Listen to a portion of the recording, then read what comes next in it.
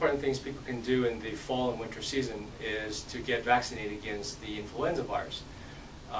The influenza virus vaccine is made in eggs, and so it contains trace amount of egg. Vulnerable people are those kids with asthma, and unfortunately, those children with asthma usually have a higher incidence of egg allergy, and the contraindication was for egg-allergic patients not to receive the vaccine. The majority of people can safely receive the vaccine with the help of an allergist.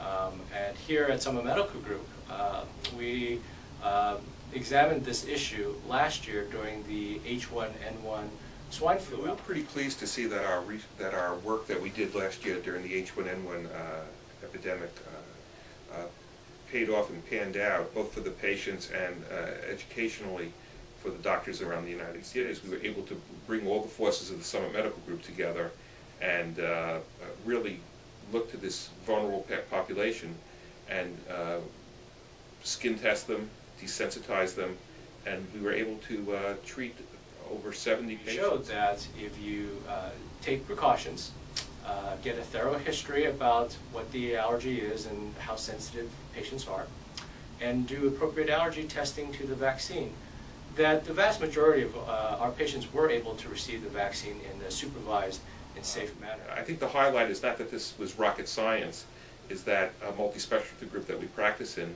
can bring together forces in times of emergency without all the red tape and without all the, like Joe DiMaggio said about being a Yankee. They said every morning I thank God I'm a Yankee, and thankfully I'm a doctor at the Summit Medical Group.